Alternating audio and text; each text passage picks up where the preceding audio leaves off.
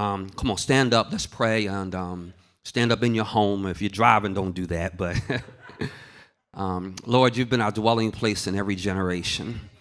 And from everlasting to everlasting, you continue to be God. Would you now speak to us that we will live? Would you heal and deliver according to that word? And would you save for your name's sake? Speak, Lord, we're listening. In Jesus' name, amen. Ruth chapter 3 and the first verse. Ruth chapter 3 and the first verse. This is sermon 3 on hidden figures. We are studying, giving a fresh look at the women in the genealogy of Jesus. Chapter 3, verse 1 of Ruth. Then Naomi, her mother-in-law, said to her, "My daughter, should I not seek rest for you, that it may be well with you? Is not Boaz, our relative, with whose young women you were? See, he is winnowing barley tonight at the threshing floor. Wash, therefore, and anoint yourself, and put on your cloak, and go down to the threshing floor. But do not make yourself known to the man until he has finished eating and drinking.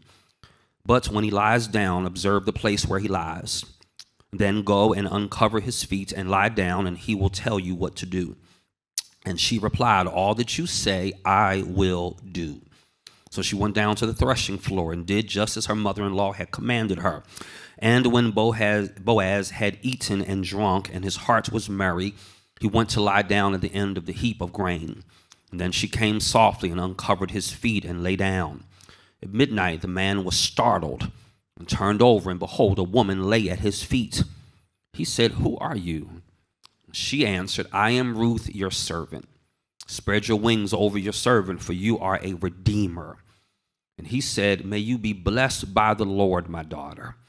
You have made this last kindness greater than the first, in that you have not gone after young men, whether poor or rich.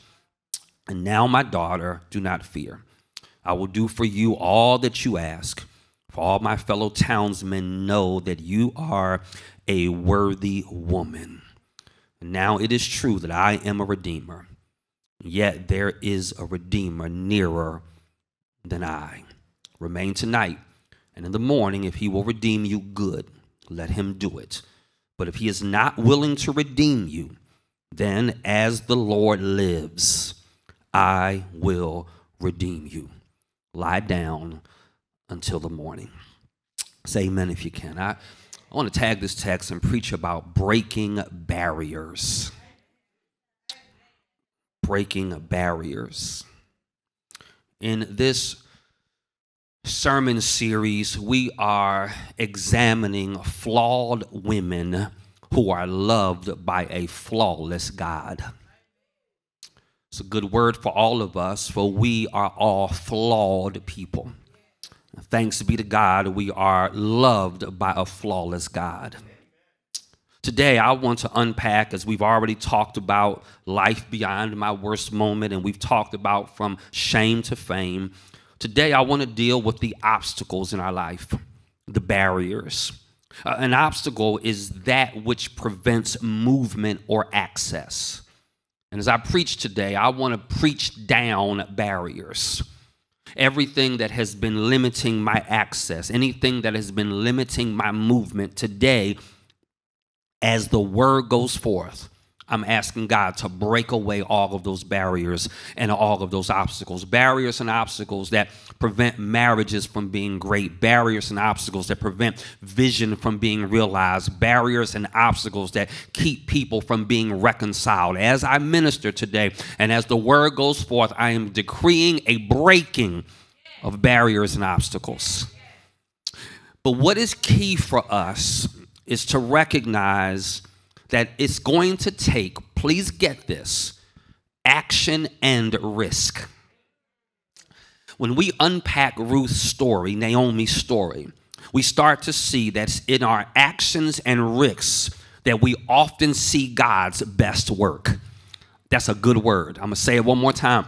It's in our actions and in our risks that we often see God's best work. God's hand is often in our risks.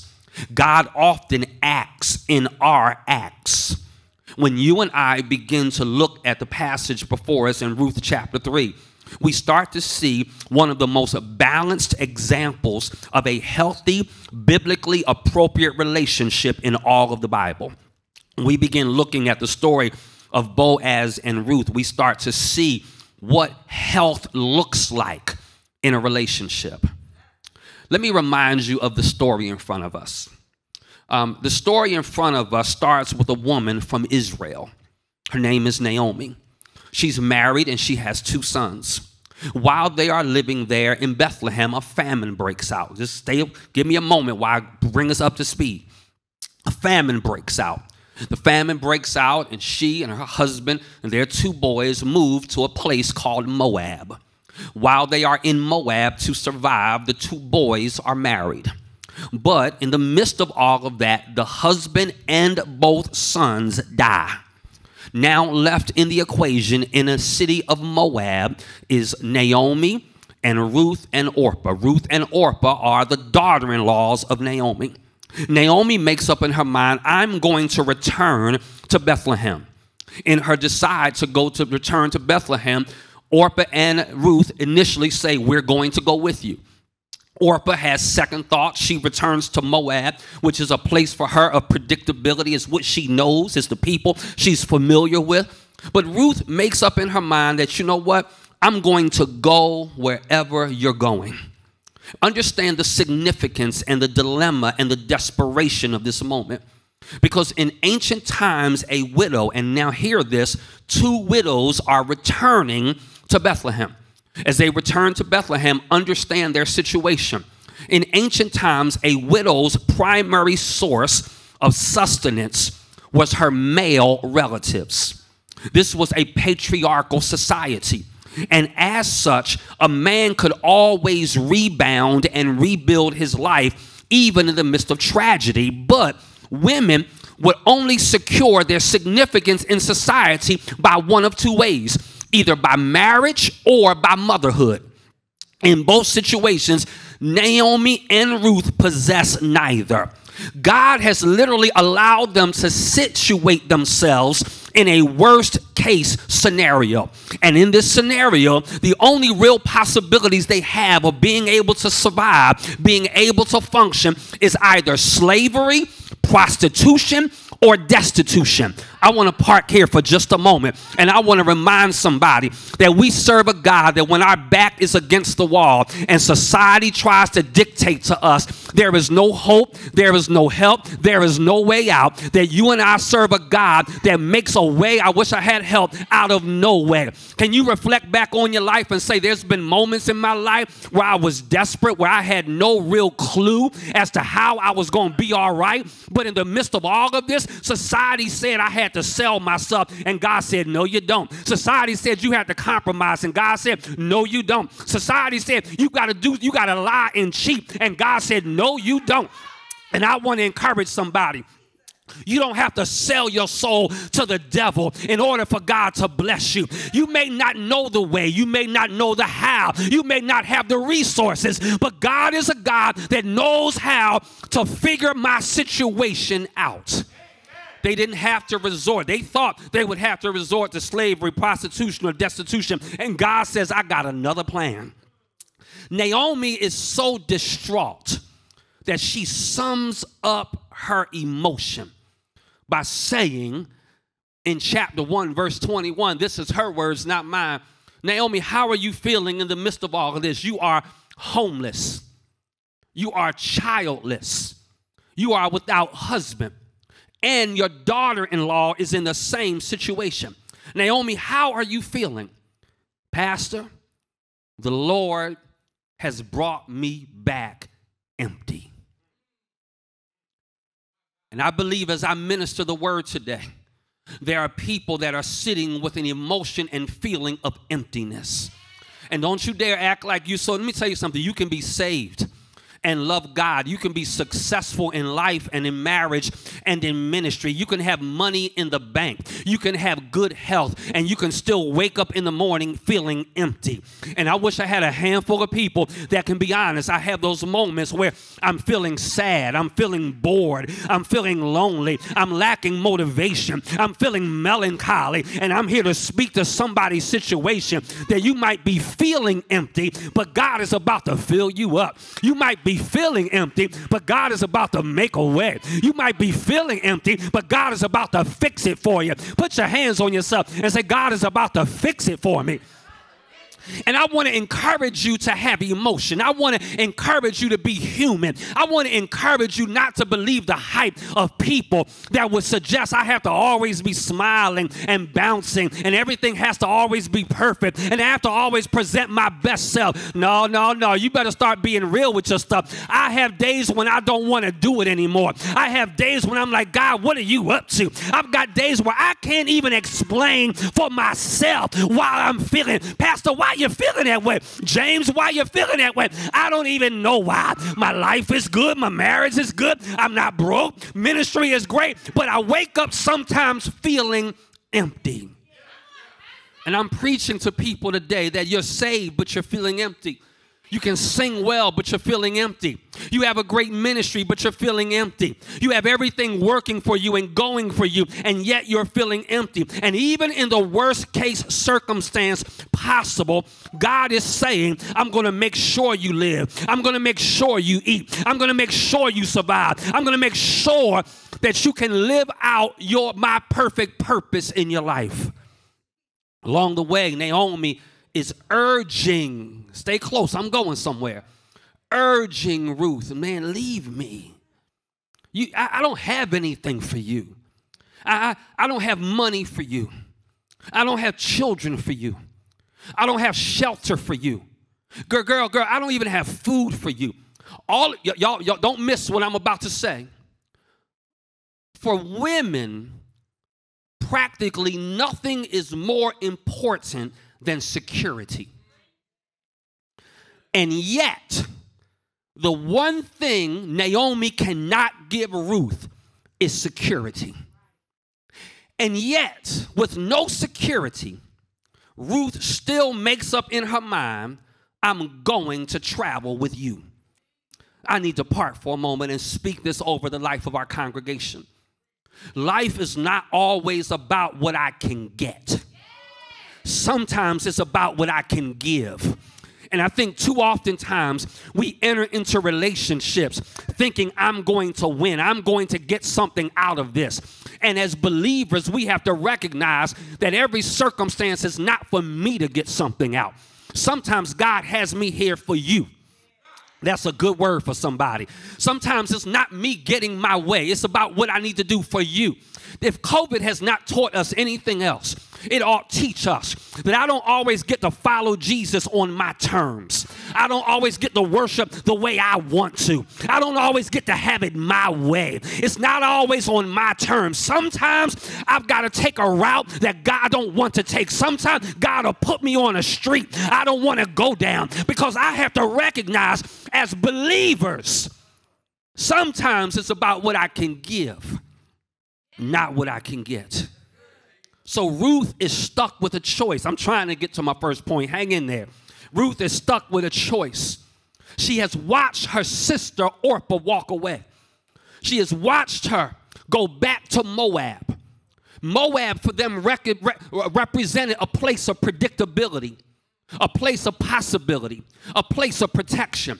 I want to park here for a moment because too often times in life as Christians, God is presenting us a better option. He's presenting us a more God-honoring option.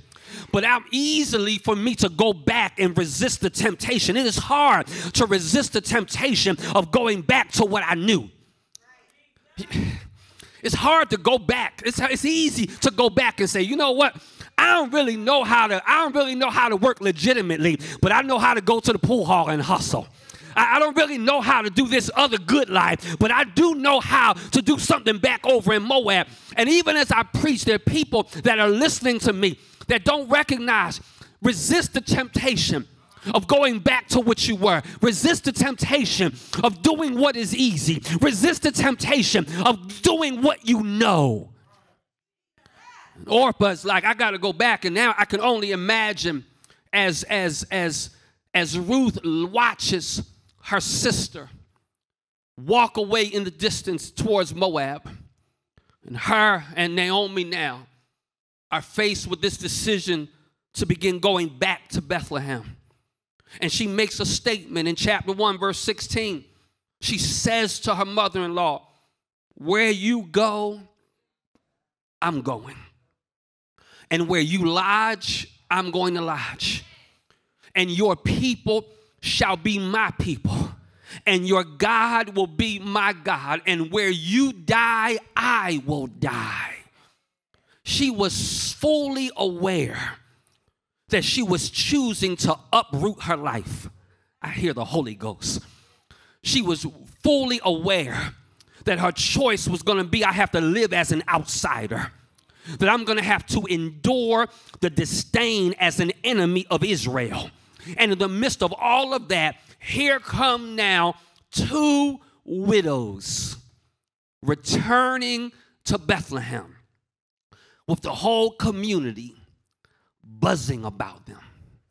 Oh, wait, weren't y'all the ones? Wait, is that Naomi? You left with a husband? You left with 2 boys? Talking about you gonna dodge the bullet. You gonna go to Moab for a little while. Is that Naomi? When I saw you last, you had on heels, now you got on flats.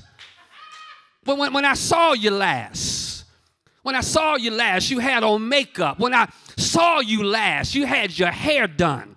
When I saw you last, you had all this stuff going for you. And now, when I saw you last, you had your shoulders back, and you had your head up, and you had your chest out. And now you're humped down, and you're looking broken, and you're looking beat up.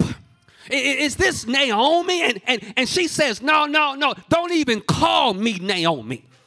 Call me Mara, because I'm coming back bitter. I'm here speaking to somebody that God is saying it's about time to deal with the bitterness. That he's saying it's time enough to make up in your mind. And I want you to understand something. She says, I'm bitter. She has her head down. She's all frustrated. She's embarrassed. Watch this. But right next to her was Ruth. I knew y'all would miss it, but I'm going to help y'all get there. She's bitter by what God has done. And she's so bitter that she's blind that God has sent her somebody to dig her out of what happened in her life. And too many times in our life, we are blinded to Yahweh's presence. We are blinded to God's presence. And we don't recognize that while I'm being bitter about what didn't happen, God has already raised up somebody to raise up my situation. And I'm here to tell somebody, you better open up your eyes. Somebody type it and shout out, open up your eyes. Because your bitterness can mask you of the provision that's right next to you. I just said something. I said your bitterness can mask you of the provision that is right next to you. And while you being mad, the answer is right there with you. While you being jealous, the answer walked home with you. While you being upset with folks, the answer is right there. I'm here to tell somebody, God is working. Somebody shout, God is working. Y'all, we see example upon example that Naomi is now broken by, and her brokenness has blinded her to God's care for her. Because the very answer to her dilemma has come back with her. And I don't know who I'm preaching to today, but I'm here to tell you, dry your eyes and hold up your head, because the answer is already with you. The answer has already been sent. The help you need has already been provided. You're just so bitter you can't see it. In the midst of this story, in the midst of this context, we learn 4 things. The first thing that we learn in the midst of this story, in this context, is that number 1, now pay attention, the plan, everybody say the plan and my person must be in agreement. See, let me help y'all for a moment. The plan that Naomi gives Ruth is not one that is real. I would struggle with the plan. You want me, you want me to do what? You want me to, at nighttime,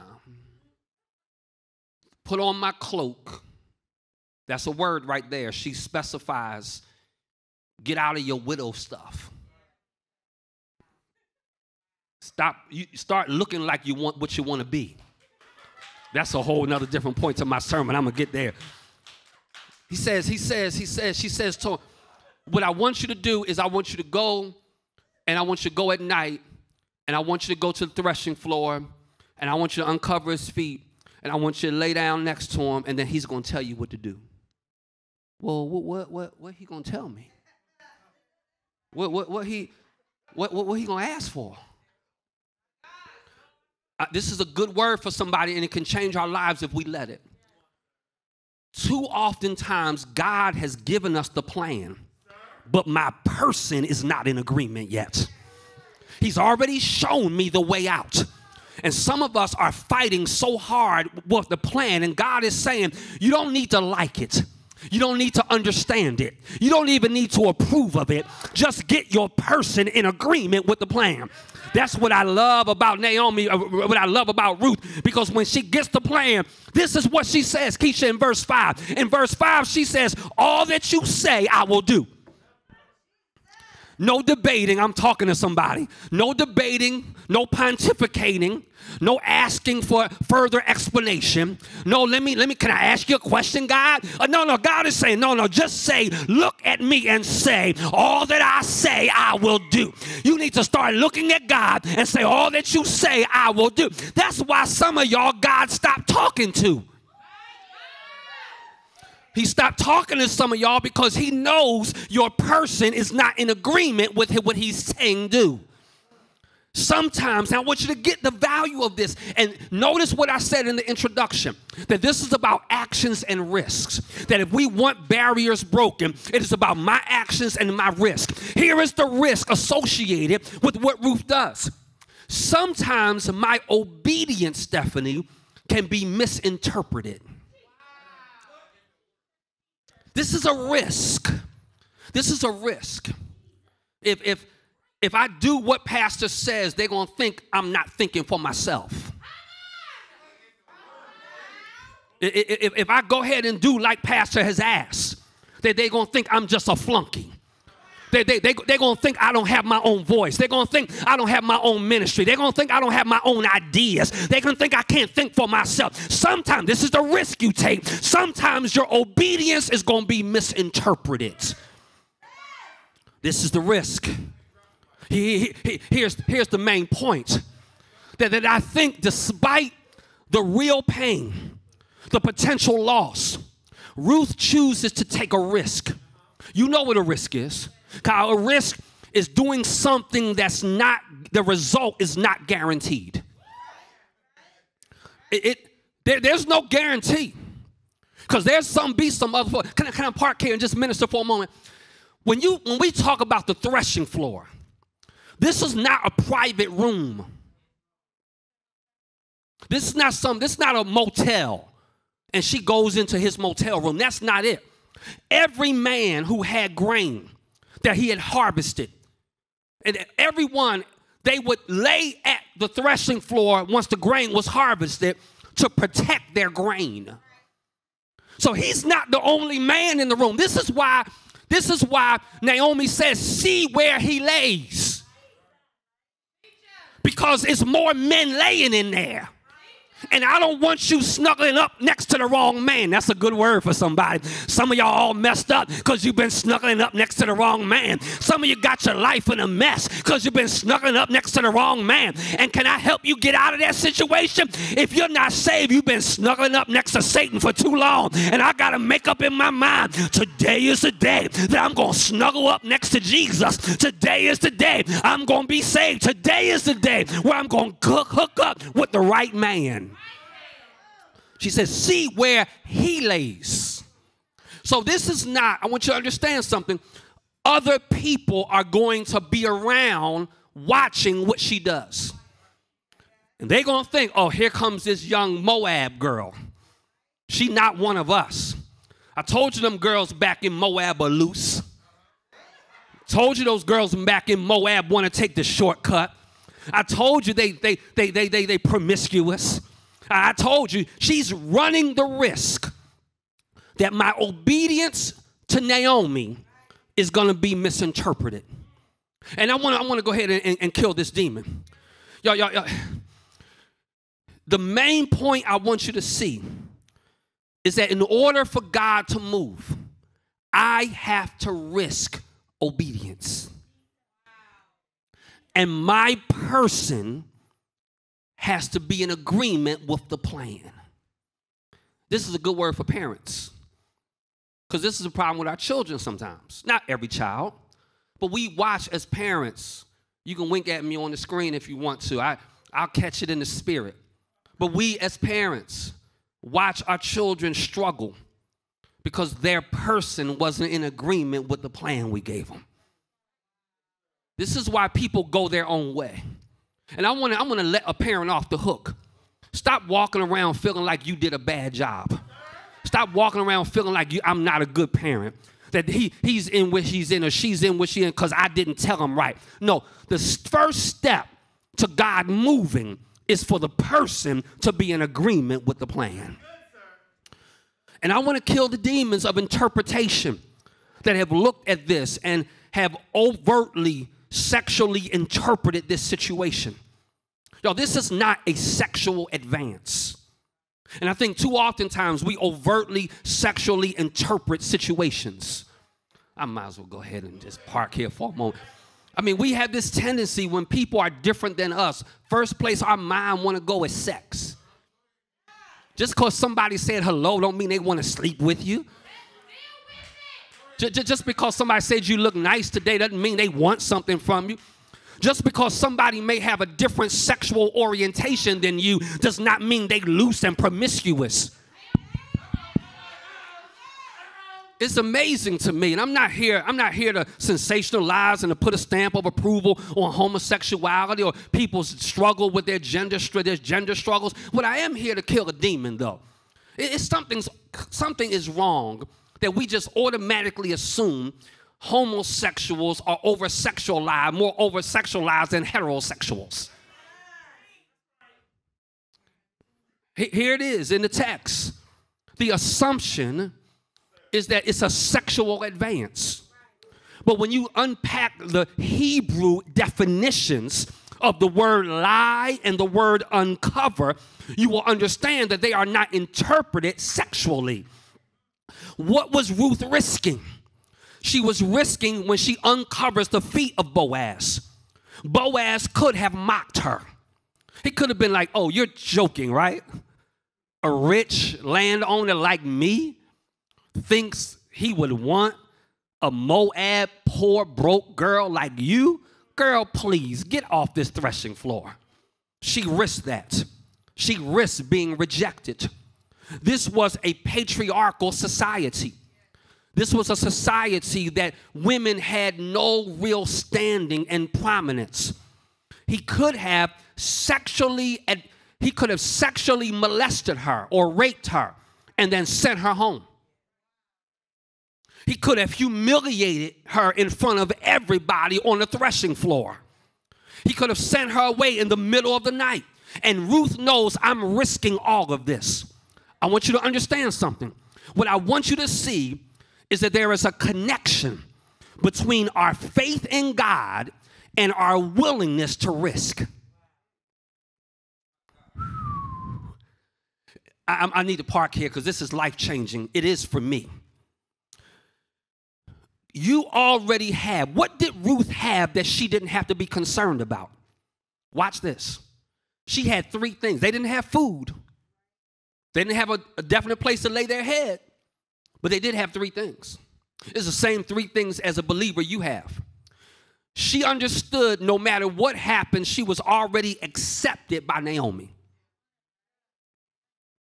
She understood no matter what happens, she had security in Naomi from the perspective of Naomi wasn't going to leave her. And she understood that she had unconditional love from Naomi.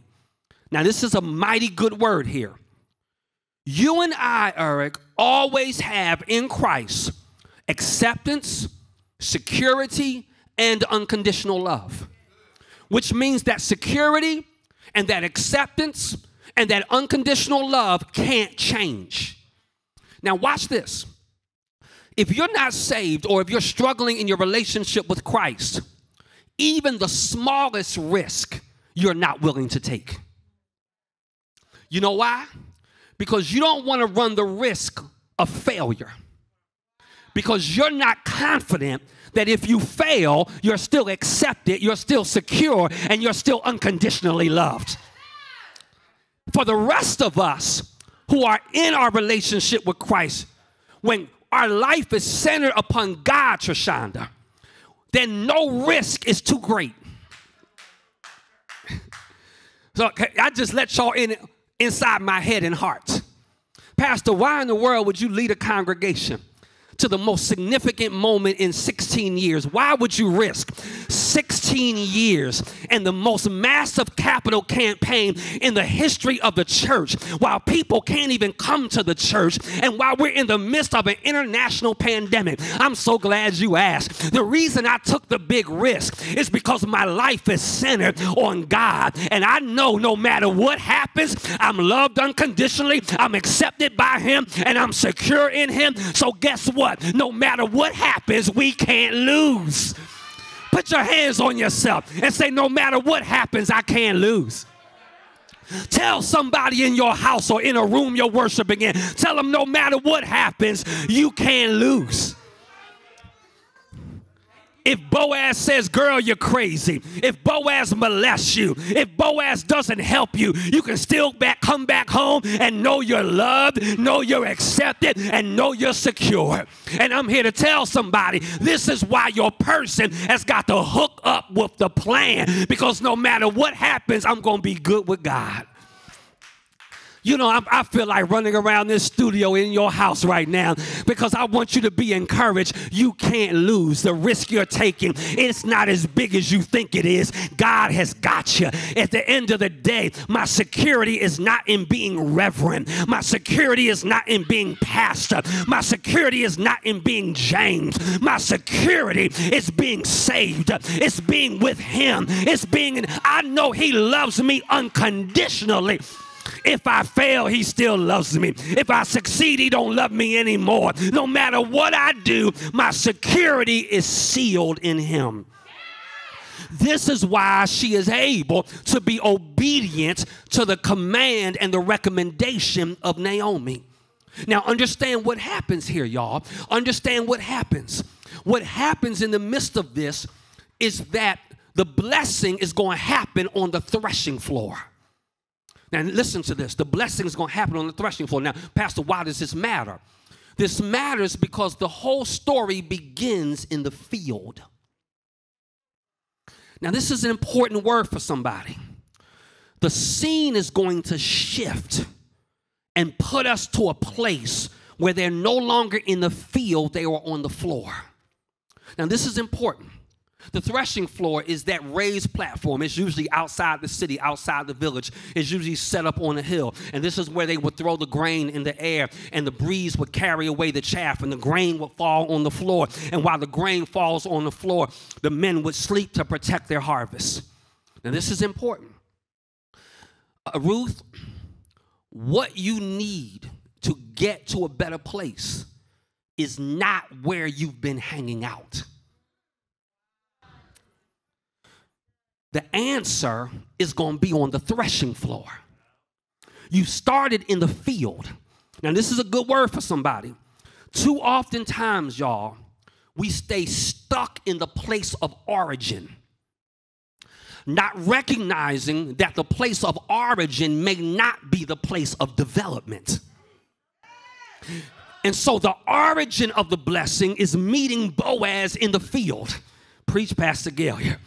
But what she needed was not in the field, it was at his feet. She needed more than the blessing. She needed the blesser. She needed more than being a worker. She needed to be a wife. And so in the midst of all of this, her environment has got to shift. This is why you've got to be a part of a community, because the answer to your dilemma is not found with you operating by yourself or sowing and reaping in an environment where you don't have help and support from other people. It's going to be found in the midst of community, in the midst of a different environment. One of the things that I've struggled with, but I want to release myself and others, is that it is okay that where you started is not going to be where you finish. Some of you can't get past 820 because you have forgotten that the place of origin is not necessarily the place of continual everlasting development. And sometimes God says, I got to shift your environment. I got to put you around a different group of people. Have you ever been hurt? I have, by people that have left your life. I've been hurt by people that said, I'll never leave you. You look up, they're gone. I've been hurt by folk that said, I always got you, and they don't. But now I've learned to let those folk off the hook and not lose so much sleep over it, because I'm recognizing that sometimes God has to make room. Somebody shout, make room. God has to make room for somebody else to get you across the finish line. And sometimes people are just space holders, and other people want to approach you, but they can't, because people that don't mean you well won't leave you. They're still always surrounding you. But when folk clear the air and folk get out of the way, then God makes room for some folk that can help you develop in a new place. Oh, preach, Pastor. So we have to understand, y'all. We have to understand that my plan, my person has to be in agreement with the plan. I have so much more to say about that one point. I guess I could have preached my whole sermon at one point. Let me give you the second point. Here's the second point. Everybody say point two. Point one, my person must be in agreement with the plan. Point two, my presentation should prove there has been proper preparation. She says, Naomi says to Ruth, now listen, you just can't show up like you've been in the field. I'm trying to let that sink in for somebody. She's saying, when you get there, you need to make sure he's clear. You've prepared for this moment. That's my struggle with preachers that stand up on Sunday morning talking about the Lord just going to speak to me. I didn't have time to prepare, but the Lord going to speak to me. Y'all can criticize me all you want. I usually bring 2,200 words to the pulpit. Today I brought 3,100 words to the pulpit. And at the end of the day, like what I preach or not, at least let it be said that when I give my presentation, there is proof that there's been proper preparation. And you can say what you want. You don't need to be missing a note on Sunday. We don't need to have a miss on Sunday. The mics don't need to squeal on Sunday. My word needs to be right on Sunday. You don't need to have a stank attitude when you're greeting at the door on Sunday. You don't need to be late on Sunday when you serve. Let your presentation prove there's been preparation. Somebody shout, I prepared for this moment. Some of you want God to bless, but you've not prepared for the moment. You want God to promote you, but you're not prepared for the moment. And if you want God to move in your life, you've got to be prepared when the moment comes. She says, listen, girl, what you're going to do first of all is bathe.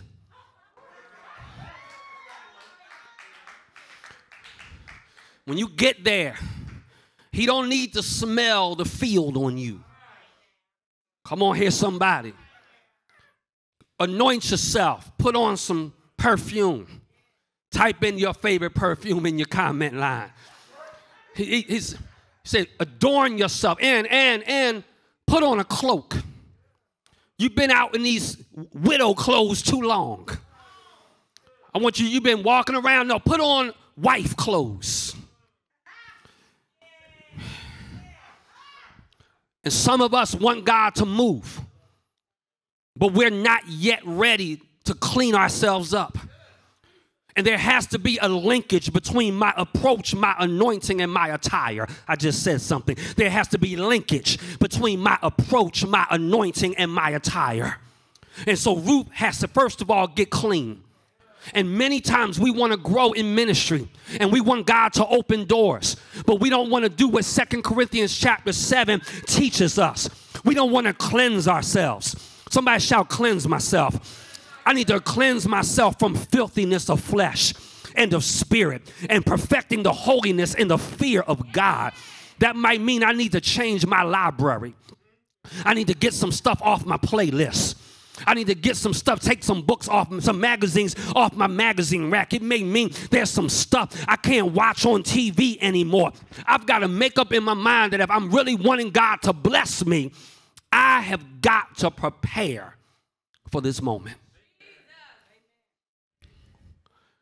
In the Old Testament, according to Exodus 30, when a priest would come into God's presence defiled, he was in fear of danger of death. God is saying to us, watch this, I want you to get this. Where did Ruth come from? Y'all gonna like this. I like this if you don't. Where did she come from? She came from the field. The field represented where she came from. It represented her past. Naomi is saying, wash where you've come from off you. Too many of us, we come to church, but we've been hurt by other churches, and God is saying you'll never feel comfortable at Word unless you wash your past off of you. Every pastor's not going to steal the money. Every pastor is not going to sleep with your wife. Every pastor is not going to put himself first. You got to wash your stuff from your past off you. And I'm here to tell you, I got my own stank. I don't need your stank on me too. Preach, Pastor James Gale. When I interact with you, I don't need your past on me. I got my own past to deal with. I don't need your funk on me and your past on me. I don't need your issue on me. I don't need your bitterness on me. I don't need your resentment on me. Is there anybody listening to me that could be honest? I got my own issues. I got my own struggles. Can you at least wash before you get to me? And some of you all been out of shape with folk, and it has nothing to do with them. It has to do with your past. She says, girl, don't assume every man is going to die on you. Don't assume every man is going to leave you. Don't assume every man is going to be wrong with you. Wash that stuff off you and go uncover his feet and lay down next to him, and let's see what happens. You'd be amazed what might happen if you would get your past off of you and trust what God is doing right now. I'm amazed. She's getting dressed up for something that hasn't happened yet. Y'all didn't hear me. She's getting dressed up for something that hasn't happened. Why? I'm glad you asked me. Because God blesses prepared people.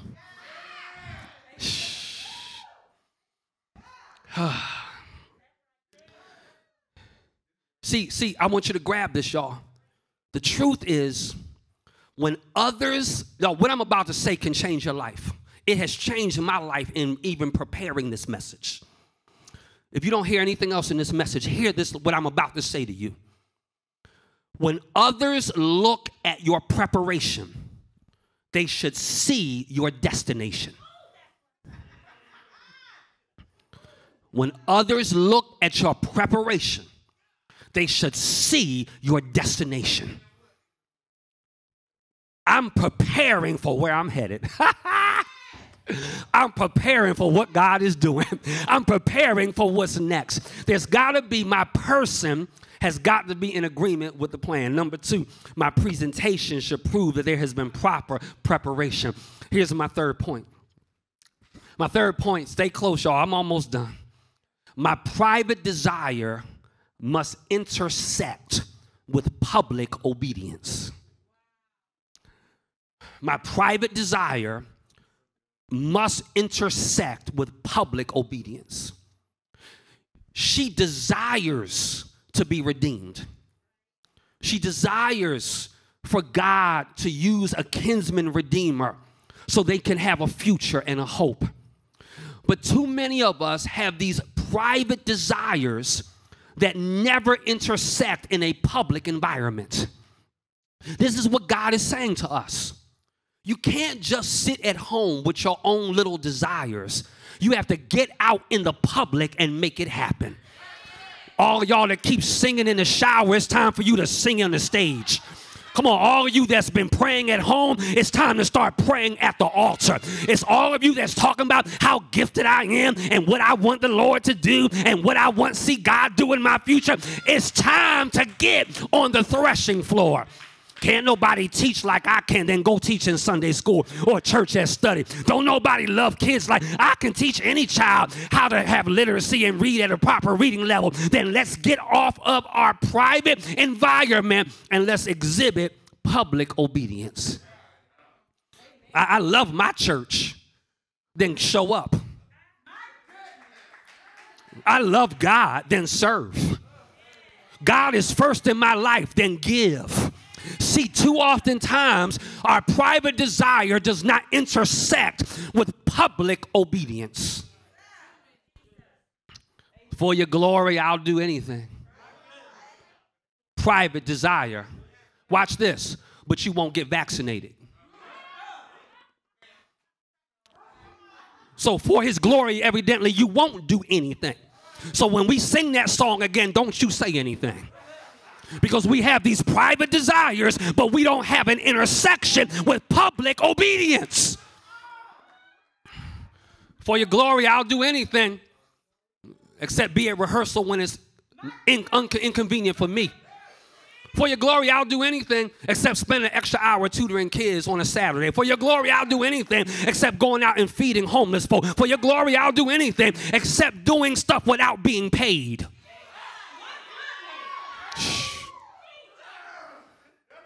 At some point, this private desire has got to intersect with public obedience. I'm almost done. I think y'all can't bear much more. So my person, and the plan must be in agreement. My presentation should prove that there's been proper preparation. My private desire must intersect with public obedience. And here's the last thing. I need a perspective and process for long-term commitment. Y'all, this is very important.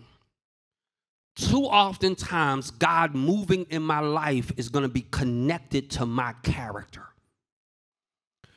The reason she is able to go lay at the threshing floor, commit herself to Boaz, is because she's already committed herself to Naomi. She already has made up in her mind that I'm going to commit. Everybody say, I'm committed. I want you to understand something. When we're committed, it doesn't leave anything out.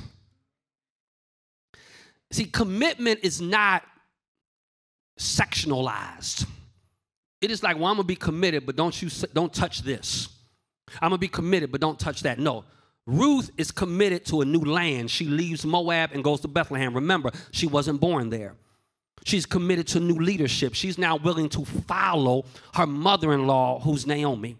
She's committed to a whole new lifestyle. The lifestyle of those who are Israelites in the land was nothing like the lifestyle of Moab. She was willing to commit to a new Lord. She said to her, your God will be my God. In other words, she says, I'm going to be with you until we die. Which means my commitment does not have limitation to it. And I think too often times we claim commitment, but deep down inside we attach a limitation to it. And God is saying, if I'm going to move in your life in this new space, you've got to make up in your mind, I'm all the way in. Do I have any people that are watching online, that are listening, that can shout out, I'm all the way in? Pastor, I'm all the way in. I know I've got to do some new things. I know I got to do some new ways. I know I've got to interact with some new people. I know I got to live in a new place. But I'm here to say you have to have a long-term commitment. We are 16 years in now. Long-term commitment. I made up in my mind, and y'all know my story, and this has happened for other people. I have been offered pastorships around the country of churches much larger and wealthier than Word Tabernacle. Pastorships that, quite frankly, would put me on ease for the rest of my life. But long-term commitment can't be bought. When you're in, you're in.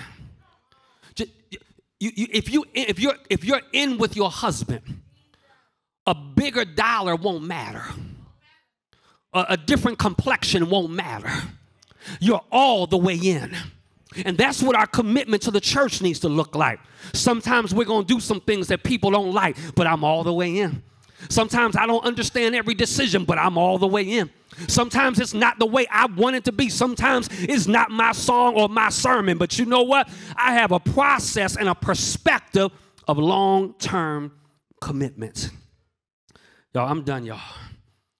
Y'all, I just, can I show you how long-term committed looks like? Let me show it to you. When you have a moment, you'll appreciate this. If you don't mind, at your leisure, read Ruth 4. I mean, the 4 chapters of Ruth. Let me tell you what's going to bless you. You probably have never looked for this before. But as you read the book of Ruth, start looking at all the different ways Ruth is described. And what you're going to learn is that how she ended up was not how folks saw her in the beginning. But because this was a process, preach Pastor Gail here, because I had to have a perspective of long-term commitment, I recognize folk won't get it on day one. They won't get it on chapter 1. They won't get it. Pastor, help me out. What are you talking about? Well, when we first see her, she is referred to, they don't even call her by name. They say she's a Moabite wife. And then she gets in a family, and there's a familial shift. And the familial shift in chapter 1 and in chapter 2, verse 20, and later on in chapter 4, she's referred to as daughter-in-law. But then Ruth makes up in her mind that Naomi rather starts referring to her not as daughter-in-law, come on y'all, but as daughter. But then the folk won't let her get past her past. And they start referring to her, watch this, as a Moabite woman. Because she's not a wife anymore. And then Ruth decides, you know what? I'm sick of y'all naming me. I'm going to start describing myself. She meets Boaz. She says to Boaz, I'm a servant. She comes with humility, the lowest rank of a person.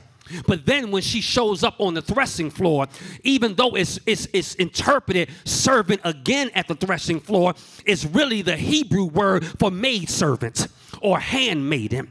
So she's now elevating herself. And then the author concludes by naming her the widow of Mahlon. And then finally, she's referred to as a wife. The story ends with the elders of Bethlehem offering Yahweh's blessings on her life.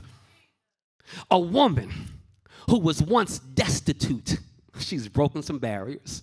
A woman who was an outcast.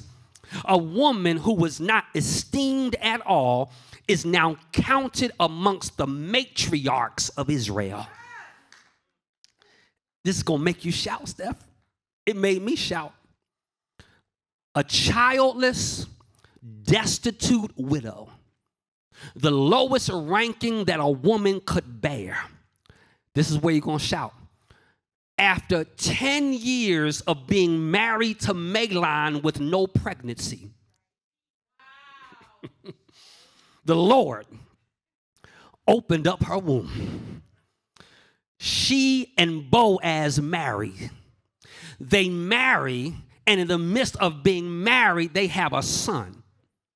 His name is Obed. We read that the child, Obed, grows up. He grows up and he becomes a father. He becomes the father of Jesse.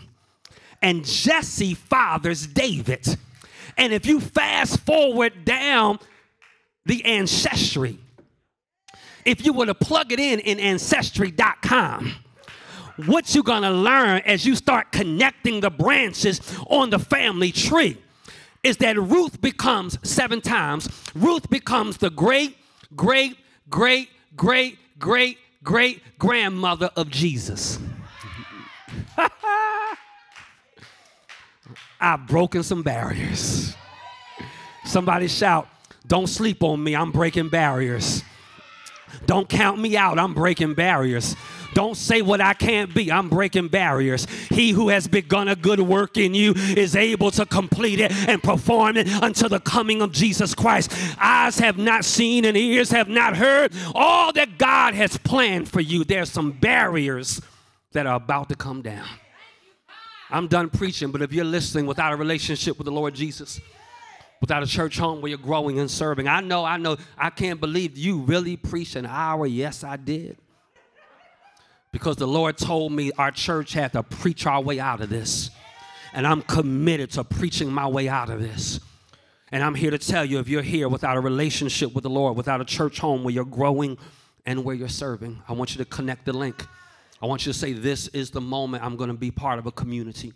You're starting off in the field, and now God is trying to take you to the fresh threshing floor. You started off in the field, but the blessing is at the feet of Boaz. It's at the feet of Jesus. And so come on, while we just lift up a song, and as we worship together as a church family, I want to give you time to come to the altar of your living room, the altar of your home. Pull over in your car. Put your hands on your steering wheel. Let your front seat be your altar. Come on, let your living room be your altar. Let your dining room table be your altar. Come on, lay yourself at the altar. This is the moment where it's time to get in God's agreement with the plan. And so come on, let's lift this up together, y'all. Let's lift it up together, and then we're going to pray. Oh, God.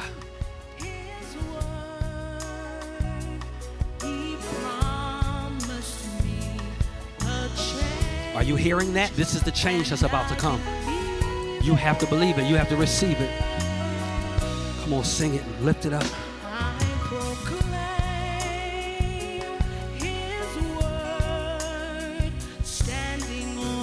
Come on, we're singing to you. This is where the word needs to be made real. Come on, type in, I want to be saved. Type in, I want to join the church. I need to be a part of a community that's going to take me farther. I started one place, but it's going to develop in a different place. I believe God is saying this is the place He wants you to develop in. So if you don't have a church home where you're growing in, this is the moment. If you're somewhere else in the country, you're active in a church, but you want to partner with us, would you log in and say, man, I want to partner with the Word Tabernacle? Thank you, God. Everything.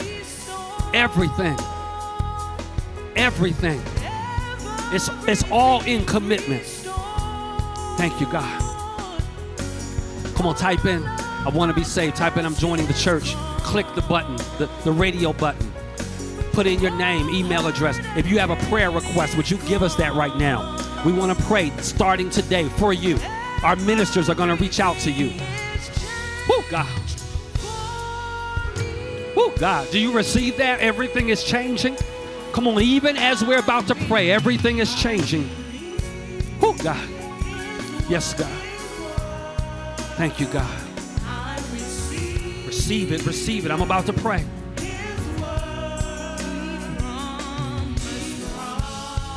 Come on, while we're singing, before we end with prayer, if you've made your decisions now, would you go ahead and give your offering? Go ahead and give your offering. Prepare to drive by the church, drop it off, mail it. Every member growing, every member serving, every member giving. Somebody type that in. Every member growing, every member serving, every member giving. That's who we are as Wordites. That's who we're going to be. That's what God is going to do in this season. Every member growing, every member giving, every member serving. Thank you, God. Oh, God, we love you, Lord. Yes. Come on, y'all. One more time. Lift that up. Oh, God. No lack. Full healing. Everything is changing.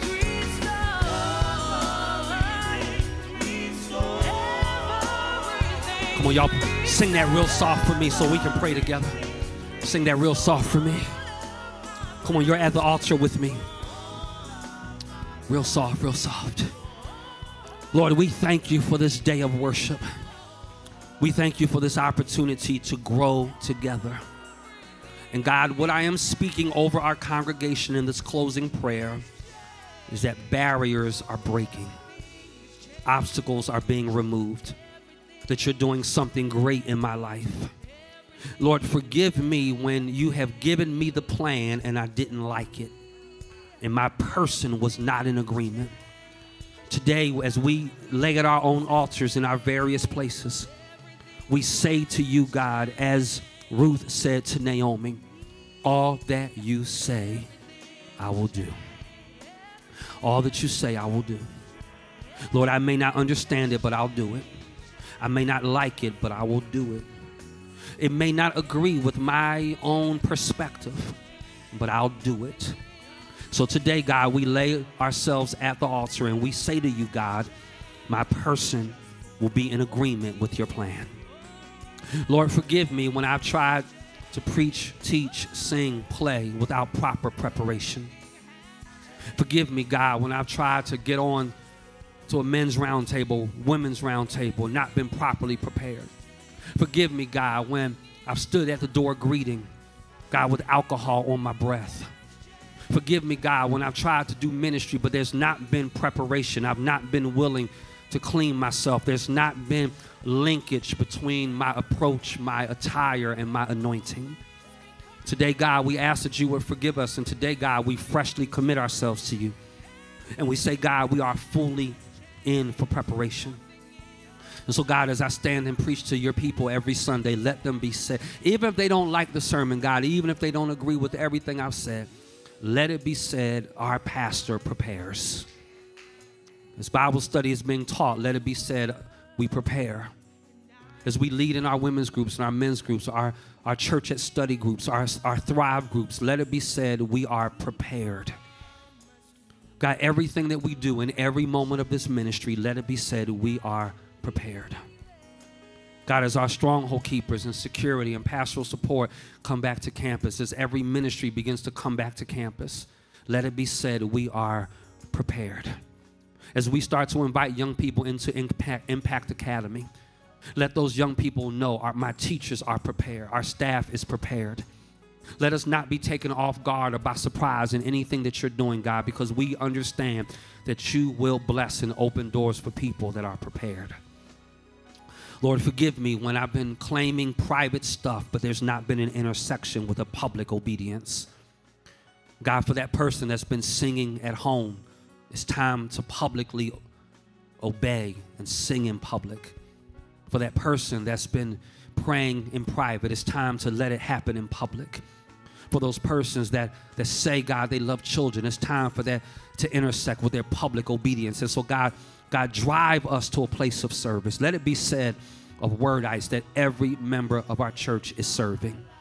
Let it be said that every member is growing. Let it be said every member is giving. And then, God, I pray for a long-term commitment. Help me to be able to say, like Ruth, this thing is going to end with death. Wherever you die is where I'm dying. You don't have to worry about me leaving you. You don't have to worry about me being offended and going somewhere else. You don't have to worry about me running back to Moab. I'm in. Let it be said of us as a church community, we are in. Whether we worship at 820 in a high school gym, a temporary sanctuary, or a final sanctuary, let it be said, I'm in. Whether we come back to in-person worship in a month, whether we come back in 4 months, let it be said, I'm in. God, if I have to keep doing Zoom meetings for a little while longer, I'm in. God, if we have to keep physically distancing, we're in. God, whatever it needs to look like, God, we're committed. God, we are here. It was said earlier, God, we are here so that you might be made famous. We want you famous, God. And I need to be in to do that. And then I pray, God, that your choice and assorted blessings would rest upon your people. Thank you for the offering. Thank you for the growing of your kingdom, the building of your kingdom, the spread of your word. Thank you for the decisions, and thank you for the sharing of this message. And for all that you're doing and for who you are, we give you praise. Now, God, bless your people. Let your face smile upon them. Let your countenance shine upon them. Show forth your mercy and grace. And let us be able to say of our lives, we are blessed. Thank you for every broken barrier and for all that you're doing and for who you are. We give you praise in Jesus' name. I love y'all. God bless you. Amen. Have an awesome day.